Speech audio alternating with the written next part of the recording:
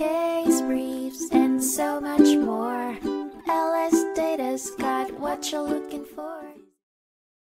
The focal point in the 1950 case of Hayes' estate vs. Commissioner, heard by the United States Court of Appeals for Fifth Circuit, was the trust established on a Mississippi farmland.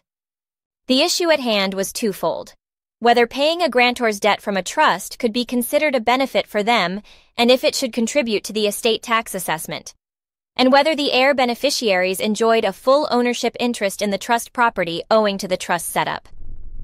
The petitioner argued against the inclusion of the debt paid by the trust in the estate tax assessment, insisting that the deceased derived no benefit from it.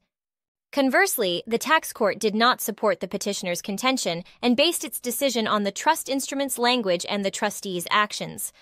An additional point of contention was the degree to which the beneficiary heirs owned the property.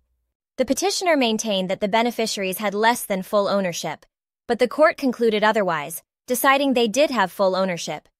The court ultimately overruled the tax court's decision, holding that the debt payment made by the trust did not increase the decedent's wealth or provide any benefits, and thus shouldn't be factored into the estate tax assessment.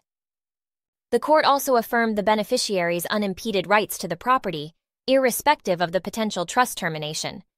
Correspondingly, the lower court's ruling was reversed, a victory for the petitioner.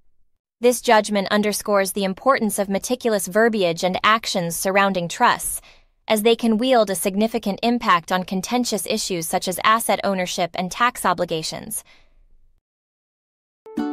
Case briefs, and so much more. LSData's got what you're looking for. Visit lsd.law, elevate your mind. Leave the stress of climb.